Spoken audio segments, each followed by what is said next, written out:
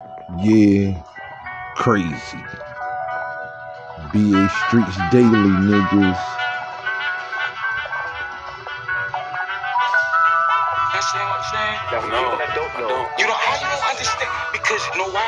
Because you not from that cloth. Well, that's cool. I don't get it. You not. That's why you don't understand that. There's a difference between being street and real. Kanye. When you portray yourself, to be a certain way, and that's not what you is. In music, that when it came out, unless the conversations didn't transpire, the world ain't know that. Well, you know, this hoes being poked through your reputation. Back when I was raised in the street environment, we was taught to be quiet and never repeat a word that we heard someone say around us. And even some of those that weren't in the streets knew the rules and lived by them. I used to think growing up without my father would be impossible, especially since he was the only person that helped me fix most of my problems. So without him here to solve them, I got involved with narcotics, moving quarter pounds and soft powder for a profit, learning the ropes from the older hustlers outside, hoping one day I'll move weight and make them proud of us.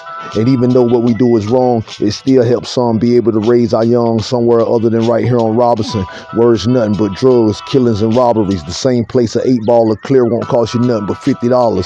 So some good do come out of it, and some do choose to do good in life after leaving the streets and deciding to get out of them, giving the middle finger to every individual that ever doubted them. Crazy.